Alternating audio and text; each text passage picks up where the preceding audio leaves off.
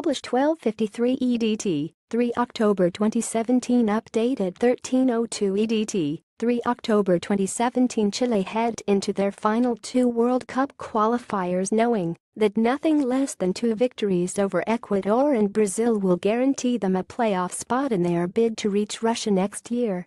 The Copa America champions currently sit 6th in the South American table, with only the top 4 guaranteed a place at the 2018 World Cup, while 5th will face New Zealand in a twolegged playoff.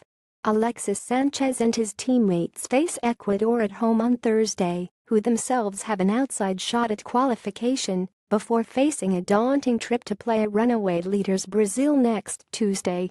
Chile players have been training in Santiago ahead of their Crunch World Cup qualifiers. Alexis Sanchez was among the squad that need 2 wins from 2 to guarantee a playoff spot. The winger has returned to putting in solid displays for Arsenal after a summer of uncertainty. Sanchez sprints past a group of teammates as he prepares to face Ecuador on Thursday. Arturo Vidal center works on his dribbling skills along with the rest of the squad in Santiago. Coach Juan Antonio Pizzi center listens to advice from 2 of his coaches during the session. Brazil are the only side in South America to have already booked their World Cup 2018 spot. Juan Antonio Pizzi's side have lost 3 of their last 4 qualifiers as they've watched their spot in Russia slip away from their grasp.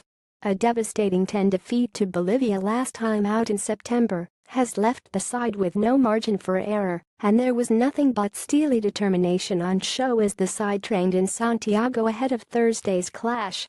They are currently a point behind both Argentina and Peru, who face each other in Buenos Aires on Thursday. A win for Pizzi's side over Ecuador means they will leapfrog at least one of their rivals.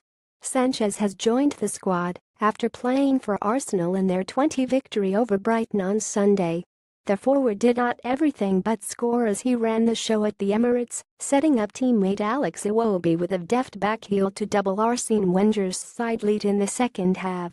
Chile will be hoping their star man can display a similar cutting edge in their upcoming fixtures, or that he and his teammates may be spending the next summer watching football from the couch.